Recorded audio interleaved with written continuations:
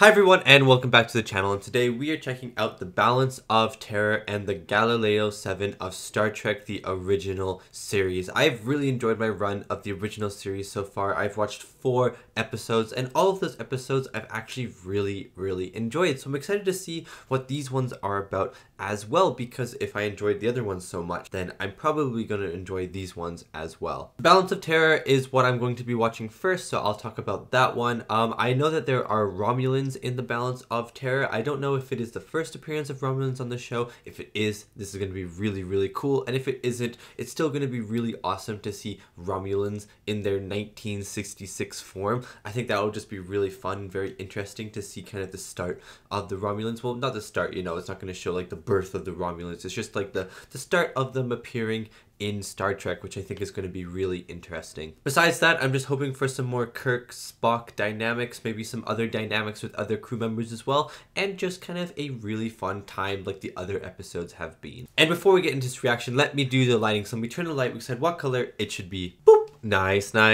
Okay, so the lighting today, I was gonna go red at first because Terror kind of brings the red into mind, the red color into mind, but I'm actually gonna go green today because if I remember correctly, a lot of the Romulan ships are like those green looking things. So I'm gonna be going green today in honor of what I think the color of Romulan ships are. And if you'd like to check out more of my reactions, you can head over to my Patreon of uncut reactions to many of the movies I watch on YouTube, as well as early access reactions to my movies that come out 1 week early. Thank you so much if you check it out. Now let's get back to the video. Okay, let's get into this episode. I hope you enjoyed my reaction to Star Trek, the original series, Season 1, Episode 15, The Balance of Terror. There's a call for you from the bridge. Why does Bones just always look so upset every time? Keep me informed. Kirk out. What's happening to the outposts? I bet, knowing the Romulans are in this episode, that the Romulans are attacking the outposts. Oh wait, an onboard marriage? She is so tiny, unless she's on her knees. Okay, I thought she was just a really small person. In accordance with our laws and our many beliefs, so that you may pledge your... Alert! Aw, no, not during the marriage. Outpost 4 reports they're under attack. Space vessel, identity unknown. Pull ahead. Unknown, must be the Romulans. Is this actually going to be the first time we encounter the Romulans? Space. The final frontier. These are the voyages of the... Sorry, it's early in the morning. No identification, sir. There can't be much doubt who's attacking, sir. Why? How do you know?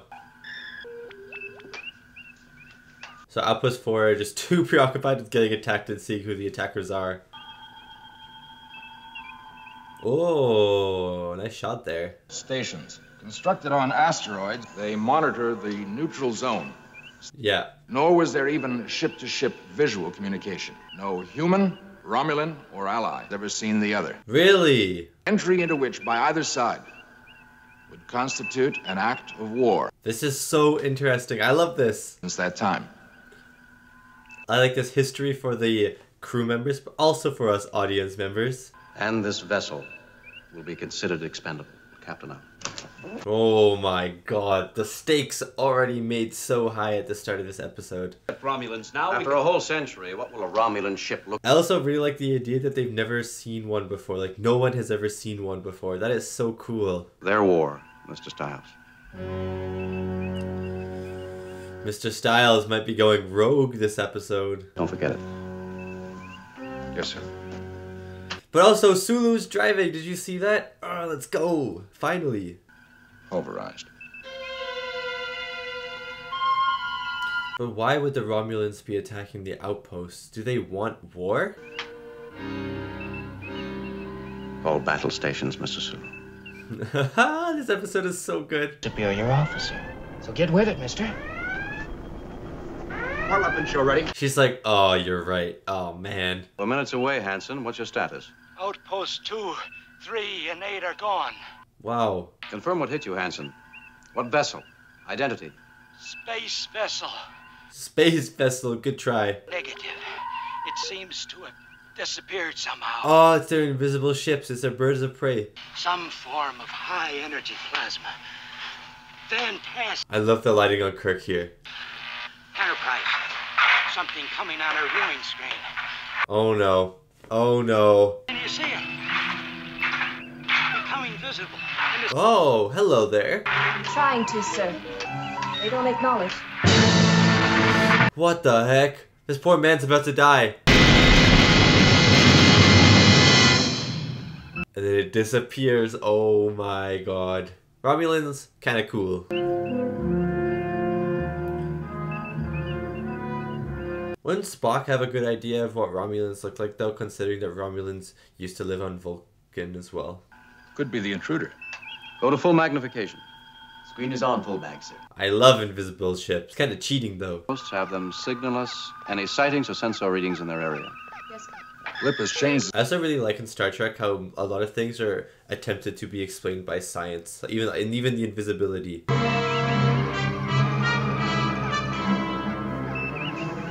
What do you do now? The Romulans have gone through the neutral zone. Is it a declaration of war? Under no circumstances are you to cross into the neutral zone without my direct orders. Acknowledged, sir. Thank you, Sulu. Romulans have crossed the neutral zone, attacked our outpost, killed our men. Mr. Stiles. Okay, but you still don't want a war. We could have Romulan spies aboard this ship. How? Why? I believe I can lock on it. Sounds like a mouse. I love the lighting in this episode. Oh, look at that. I love that the security camera had to push it onto the Romulan. Now people are gonna think Spock. People are gonna think Spock is a spy. Guys, don't worry, he's not a spy. They just look the same. I made a tape of it, sir. Very well. I love these discs. Something visual ahead, Captain. At extreme range. There it is. There's the ship. It's not green though, so my lighting is just a failure. Turning, sir. There's a green button on the control panel of the Enterprise, so my lighting is actually for that green button now. Logging system on, sir. Their outfits kind of look like chainmail. They're kind of cool. If an Earthship, why does he not attack? Don't want to start a war. Carelessness might have ended this glorious mission. You're reduced 2 steps in rank. Return to post. Oh my god, that sucks. We'll follow. He must. And when he attacks, we will destroy him. That's what you think, bud, but I know there's 3 seasons of this show, plus movies. Oh, back to the first course. Kind of really awesome seeing the Romulans right now. The first time I think we've ever seen them in Star Trek. It's pretty awesome. On 111 Mark 14, back on their original course, Captain. Toward the neutral zone. The camera work is also really good in this episode. Like, the way that it's using these tight spaces of the bridge to do some really cool angles is very interesting. Substance known to our science. And Spock can destroy it. Really comes down to millions and millions of lives hanging on what this vessel does next. Yeah, exactly. Run away from them and you guarantee war. They'll be back, not just one ship, but with everything they've got. Wow, this guy. Science officer, you're the expert in these people, but you've always... But I can see his reasoning, which is really good. I agree. Attack. You suggest... Interesting. Then attack becomes even more imperative. War is never imperative, Mr. Spock. But why does it become more imperative? And if the Romulans retain this martial philosophy, then weakness is something we dare not show. It leaves a visible trail. Ah. Our chance, gentlemen. That's a good idea. Oh, that's kind of genius. So they're gonna go after the ship. This means war. I hope we won't need your services, Bones. Oh, but you may. I actually can feel the tension and the weight of every single thing that they're doing in this episode. I think it's really well done. Swing around the other side and catch him at that moment. Acknowledged, Captain. Good plan. Behold a marvel in the darkness. You spoke of entrapment. What are they doing? They must know that they're going to be visible. At last, the screen is clear, Commander. Clear. Our reflection no longer follows us. Ah, you've been duped. Signal ready, sir. He'll only be visible for a moment. Stand by. This is kind of like when they were in the nebula in Star Trek 2. I don't see them at all. Hard to starboard help. Hard starboard. I love this. This is just a game of tactics over and over and over again. No shots fired or anything. They're just trying to figure out each other's next move. Fire! Oh my god, the sound effect's so good. No, not this guy. Not the old one. Divert all power to weapons. If you fire weapons though, you become visible, right? It'll take time to correct, sir. Captain, are they surrendering? They are not surrendering. They are doing the opposite. Full astern. That was a sick shot. Dodge it, dodge it, dodge it, dodge it. Navigation. Estimated it'll overtake us in 2 minutes, sir. Come on, fix the phasers. 10 seconds to impact. Oh god. He should tell the crew that they're all about to die. Dissipating, sir. It must have a range limit. Why is she so close to him? 1. Impact. But it was like a weaker version of it. And now phasers online. Yes. Shooter holding steady. Course 111, Mark 14. What if you fired into Mark 15? I like these ships though, they look kind of cool. Its commander is not one to repeat a mistake. Ah, yes, thank you. How is this episode going to end? I have no idea. Their weapon takes all their energy. They must become visible in order to launch it. Yes! I'm aware of that, Mr. Stars. Our phasers ready? But luckily luck is on our side.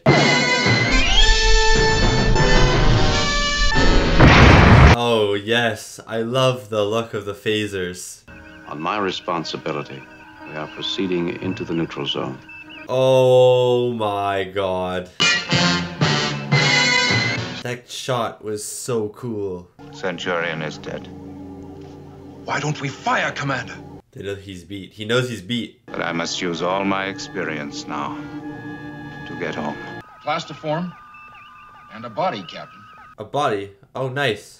Oh no, you just put the debris into the chute and shot it out into space. Simple debris, not a vessel. Oh, it's a distraction. The silent waiting game in hope of regaining contact. Captain. Oh, the lights. No. 20 full cycles, Commander. Still no sign. You don't have to whisper, it's okay, they can't hear you. Log supplemental. Now motionless for 9 hours, 47. 9 hours. Why me? I look around that bridge. I see the men waiting for me to make the next move. What if I'm wrong? You're not wrong, Jim. There's a mathematical probability of 3 million Earth-type planets. And in all of the 3 million galaxies like this. And in all of that, only one of each of us. Don't destroy the one named Kirk. Oh my god, that was so good. Bones gave me some chills there.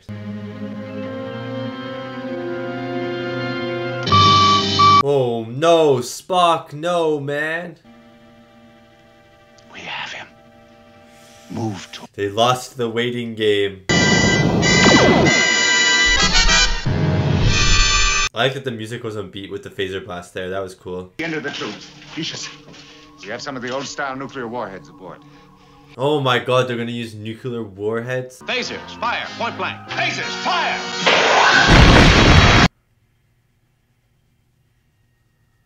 Oh no, what happened? 22 so far. Mainly radiation burns, mostly from the ship's outer area. Oh, radiation burns? Oh god, that could be bad later. Kind, sir. Our phasers detonated it less than 100 meters away. Ship down. Less than 100 meters away. Go. Lieutenant Uhura, take over navigation. Yes, Uhura. Maybe we can pull them back to our side of the nuke. Hold our position. Yeah, lure them in. I like it, Kirk. I do not trust their captain. We are in the neutral zone. See, this captain is smart, but his superiors, or not his superiors, his unsuperiors, I guess. Permit me the glory of the kill, Commander. Oh my god. They're the ones who's gonna get everyone killed. This time we'll handle things without your help, Vulcan. Oh my god, get off the ship. Take him to the airlock and cast him out into space. Fire. Fire! Oh no, they don't have access to them. Styles! Oh my god, is he dead? The person that the lady was gonna marry to is dead. Oh, nice work. Good work. Oh, this is an epic shot. The first communication, person to person. Standing by to beam your survivors aboard our ship. Prepare to abandon your vessel. We don't abandon. We are creatures of duty, Captain. Just one more duty. Blow up the ship.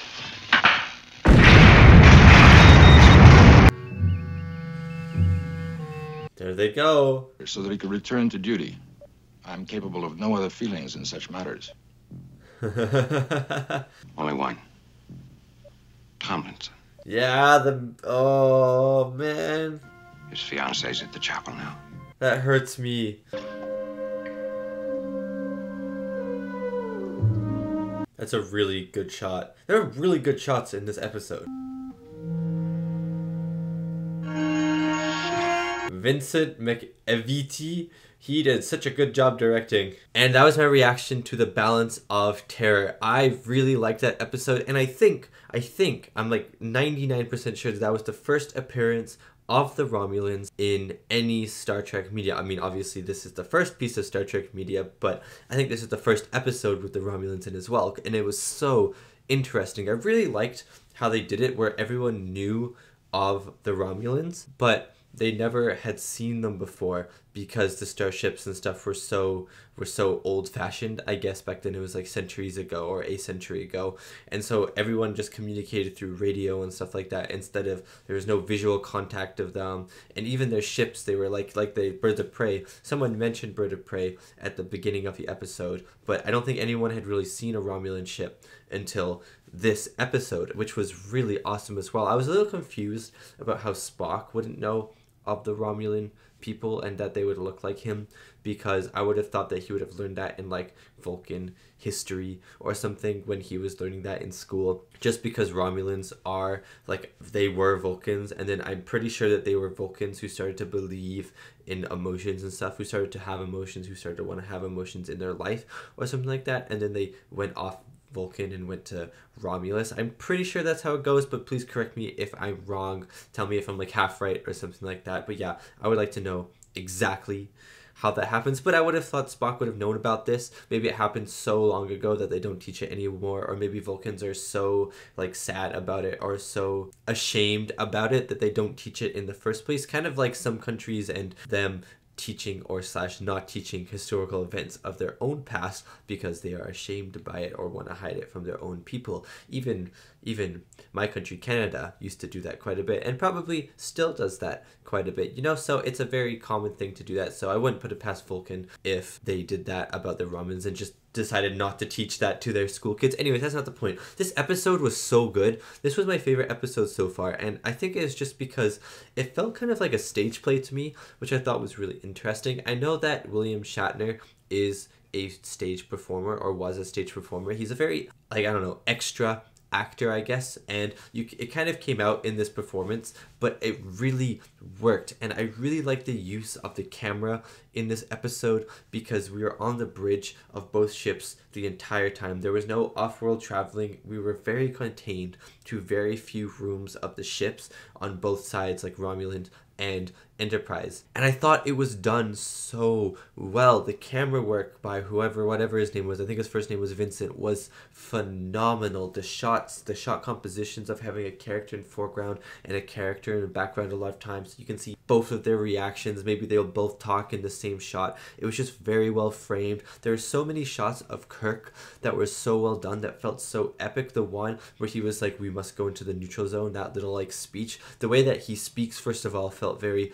play-like, very theatrical to me, where he like paused every like second word and made it super dramatic. But the camera with this slow pan tilt, like slowly turned up towards him, Oh, and like zooming into his face. That was such a good moment. It gave me some chills there. There were so many moments like that in this episode, and I thought it was done so well. And the bridge never felt boring, considering we were on it the entire time. The bridge never felt boring. The camera always found new and interesting angles to find itself in order to make the scene appealing over and over and over again, in order to make the set not feel stale. And I thought the camera work of this episode was fantastic. I thought it was funny that when they were on the Romulan ship and we were viewing it through the Enterprise, like it was like the camera on the Romulan ship, we still had the camera movements, which I thought was so interesting. It was like the security camera was just some handheld camera some guy was carrying that he was zooming in and out of, trying to make like really nicely composed shots. And I know it was there for the audience and stuff, and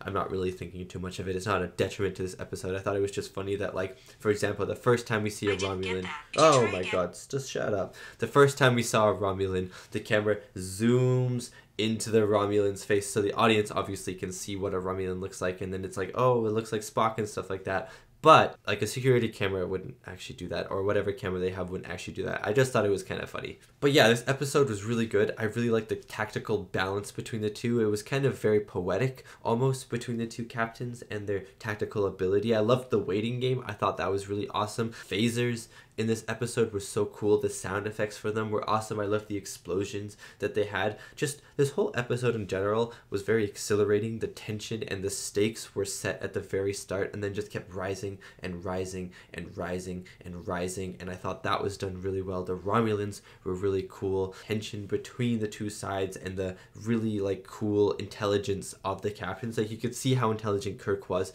and he was faced off against someone who was also pretty intelligent. I thought that Romulan captain was really good. Commander was really good, and he was almost forced into the situation at hand by the people working for him instead of him making that decision, because initially he wanted to go home. So I thought that was really interesting.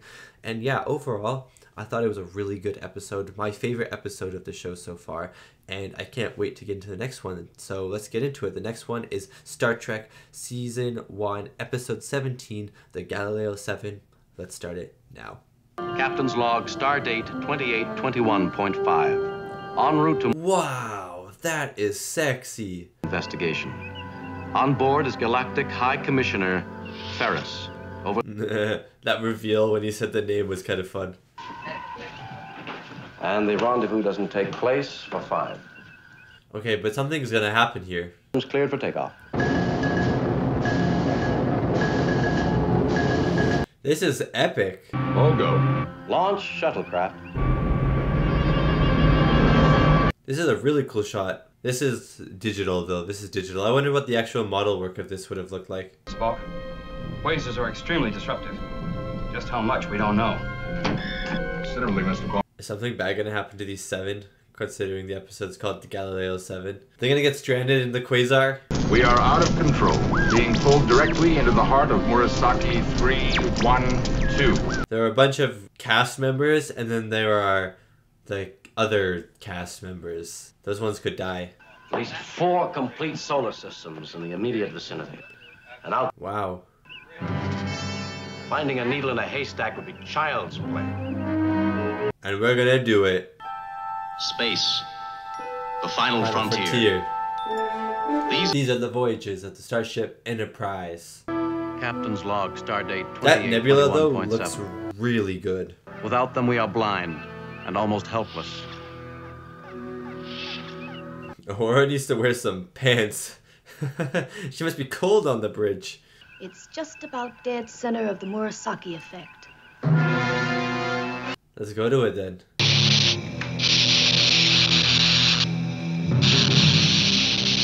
Everyone okay? Yeah, luckily you have a doctor on board.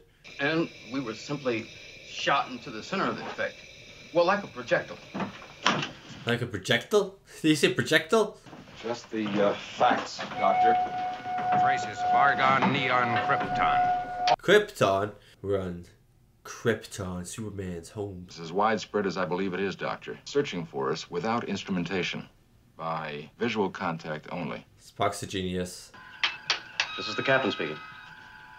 Flight deck. Prepare. This guy in the background looking so smug. I hate him. 8 to continue the search, Commissioner. You don't really think you'll have any luck, do you? Can you shut up? I'm gonna kick you out of the airlock if you keep talking. A big chance. For what, Doctor? Command. Logic was the best basis on which to build command, am I right? Fair enough. Enjoy the idea of command. Nor am I frightened of it. It simply exists. Yeah, okay. We'll have to lighten our load by at least 500 pounds. The weight of 3 grown men. Okay, we'll kick 3 off. Draw straws. Use virtually every piece of equipment aboard this craft in attaining orbit. Except for the chairs. Excess weight. Take the chairs out. I'm better qualified to make the selection than any random drawing of lots.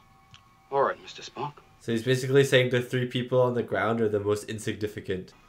His heart. His heart. Why are Bones' eyelashes so nice? Are these guys gonna die? You know what, if they die, you only need to leave 1 person. Let's get out of here. And if 3 people die, you don't even have to make a choice. They're already dead. Oh, whoa, what? Okay, well there's 1 gone. You'll need to make a decision on 2 now. That looked like a caveman though. What are you shooting at? I don't doubt your word. Oh, there must be something. I swear I hit it. Wow, that is a huge spear. 1925 Old World Calendar. New Mexico, North America. I was gonna say, yeah, it looks like a caveman spear. Back to the ship should not interfere with our repair efforts. If you need assistance, We'll do it. Give me a hand with Latimer, will you? This is Spock at his most Vulcan that we've seen. I don't relish the thought of abandoning your crewmen out there. However, I must remind you... I haven't forgotten, Commissioner. This is the only thing that you have to say. Every 10 minutes, you're like, I have to remind you that you're running out of time. Like, I know, shut up. Mind your helm, Mr. Sulu. Yes, sir. Let's hope that they're on the ones that you see and not the ones that you miss. We should be able to scrape up another 100 pounds. which would still leave us at least 150 pounds overweight. That's just 1 human. Vacation. Mr. Spock, that's your place. My place is here. If you... They're gonna probably teach him to be a little human, to touch on his human side. First things first, I hope to increase our chances of staying alive. Dude, Spock would be infuriating. I would want to whack him a little bit. We have no fuel. What alternatives? Mr. Scott, there are always alternatives. Yeah, Mr. Scott, come on, obviously. More likely a loose association of some sort. If we knew more about them, we know enough. We don't know anything. Our dangers to ourselves as well as our duties to other life forms, friendly or not. Wow. Wow. You saw what they did to Latimer? I am in command, Mr. Gaetano. The orders and the risk. Violence doesn't mean peace, you know? Like, violence will just lead to more violence.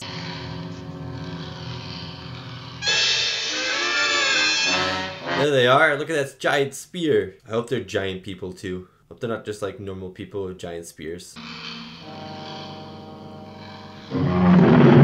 Oh my god. Yeah, they must be giant people. Take aim, please, and fire when I give a signal. Are they gonna listen? Yeah, it looks like they are. Did I scare them off? Or did it make them angrier? Mr. Gaetano, you remain on guard here, keeping contact with the ship. I would not want to stay here by myself. It's all very well, but we don't have a substitute supply. Aye, we do. Our phasers. I can... Oh, you lose your weapons, so you can't defend yourself, but you can escape.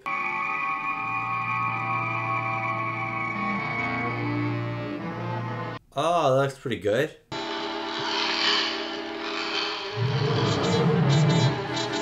Oh my god, he got hit by a giant boulder. I bet his hand's broken. They're really bad at throwing these spears though. It's like they're just dropping them.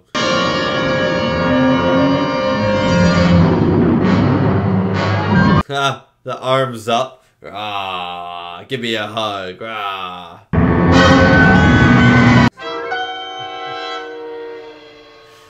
Oh, I love it. Do you really think the ship will ever leave? Yes. Is he dead? He's gonna take him back to the ship. He's learned.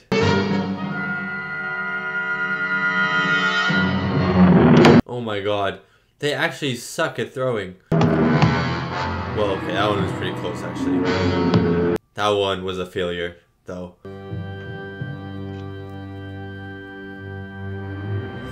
Yeah, they know he's dead.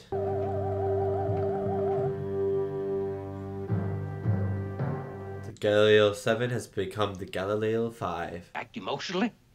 With anger? Doctor, I'm not responsible for their unpredictability. My opinion, Mr. Boma.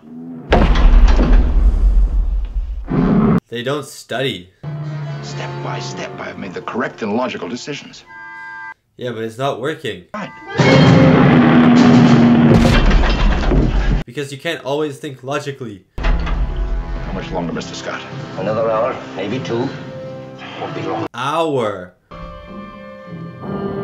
Captain's log, stardate 2823.1. I love the green. Ah, you know what? The green works with my lighting though, so that's good. By candlelight if necessary, until the last possible moment. Keep your nose off my bridge, I'd be thankful. Yeah, you are a nosy rat man. Again! Oh, nice. Gentlemen. All right, Mr. Boma, you'll have your burial. Yes. Thank you. Number 2 has been beamed back to Force ship. They have casualties. 1 dead, 2 injured. Wow, more casualties? Captain Kirk. Stop it. Check your chronometer, you'll see it is 2823.8. Can you stop? This is your only reason to be in the show. Set course for Machus 3.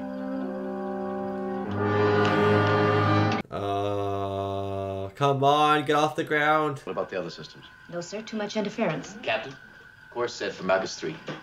Ooh, nice camera shot here.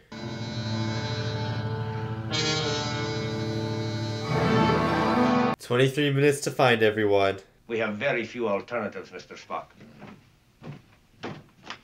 Yeah, I may as well re-land and try and survive on this planet. Gentlemen, ship will lift off in exactly 10 minutes. I was wondering, why is it so green outside? Is that just like a blue screen or something? Or it just looks weird. Further orders. Okay, let's get in, let's get in. Spock trying to throw the spear back. Oh my god, no. Spock, we couldn't leave you out there. Get us off, Scott. We should be moving, but we're not. Why?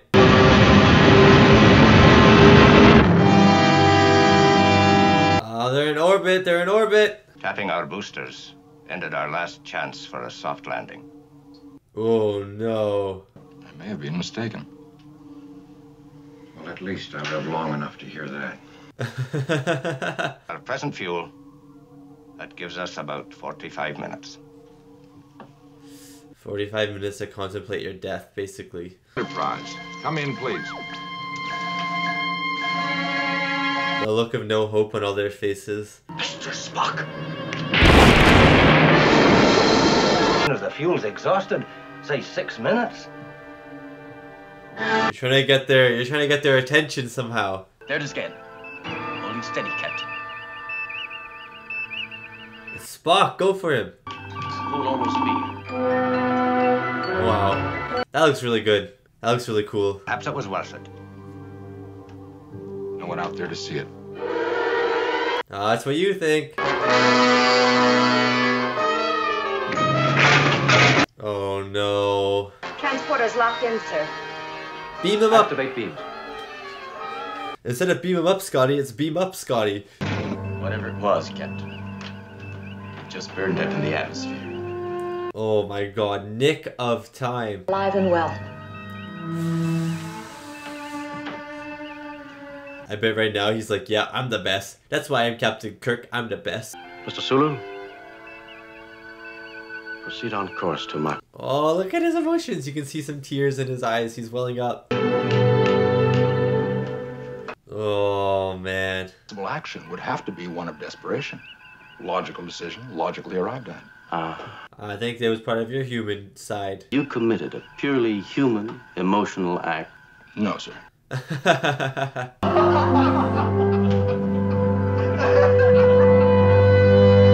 It's nice to see everyone laughing together. And that was my reaction to the Galileo 7, the, I don't know, the 17th episode, I guess, of Star Trek, the original series. That was a pretty fun episode. I don't think I liked it as much as the last one I watched, as Balance of Terror, but I still enjoyed it quite a bit. I really enjoyed the Spock angle of this episode and the character development that Spock got. I know we're on episode 17, but since I've only been watching like sporadic episodes throughout this season, it's been like Spock hasn't gotten as much character development as maybe I've wanted. I've really enjoyed him on screen a lot of times, and I think his dynamic is really great with Kirk and the rest of the crew, but we haven't really had a moment where Spock has really shone to his fullest extent. And I think this was the episode for that, because Spock was center stage. Spock, I'm pretty sure, in my opinion, was the main character of this episode, and he was the one who went on the journey in this episode, this character development in this episode, and he finally kind of came into contact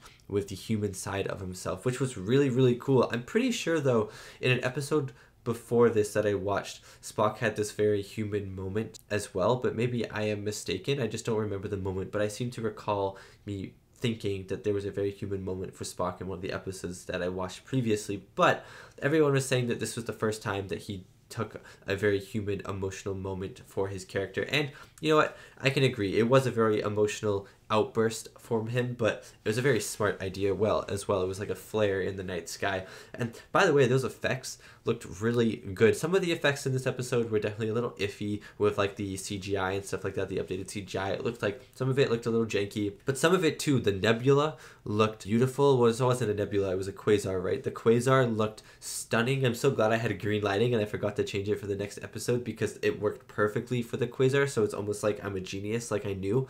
And then also like the planet, and when Spock was going around jettisoning the fuel, and then he turned into almost like a star in the distance as they kept flying along. That was a really gorgeous shot, and the effects looked pretty good, and they looked beautiful. I can't even lie, they looked pretty beautiful. I don't know, it just kind of looked like a painting in those moments. Other than that, I liked what was happening on the planet. I liked everyone's involvement. I like it was Spock and the rest of humans, because then you have everyone's like human interpretation of the scene, and then you have Spock's logical interpretation. So I really liked the conflict that kind of arose there, and also the indigenous of the planet, or whatever you want to call them. They were very interesting. It was kind of cool that we never actually got a good look at them. We saw one from the back, and then we saw one from the front, but very far away, so you never really got a detailed look at what they looked like. And I thought that was a good choice, because it just made them scarier than they probably would have looked like, because everyone knows that if you can't see something, it is scarier than when you see it, because your imagination makes up a lot more scarier looking creatures